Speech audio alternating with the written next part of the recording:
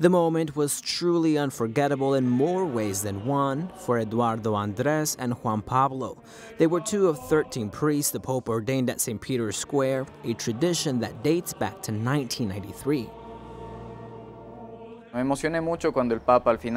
was very excited when the Pope finally kissed our hands. I was really excited. I thought that he would greet the cardinals that were waiting on the side, but he didn't. He went one by one, kissing our hands. I couldn't believe it. The first person that kisses your hand is either your mother or father. The fact that it was the Pope, the first to kiss your hand, it was too much.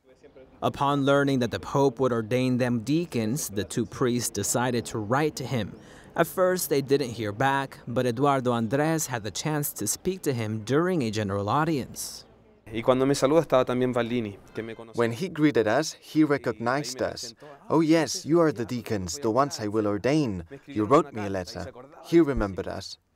A few weeks before the ordination ceremony, they met with the Pope for a private audience. Despite their nervousness, it was unforgettable. We showed up and he said, "Well, ask me anything you want." I imagined that he would arrive and tell us something like, I don't know, maybe an admonition on priestly life, but nothing. Instead, he said, "Well, what do you want to ask me?"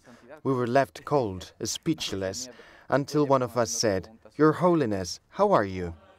By this time, Eduardo Andrés and Juan Pablo have already celebrated their first Mass as priests, filled with the excitement of having shared several intimate moments with the Pope.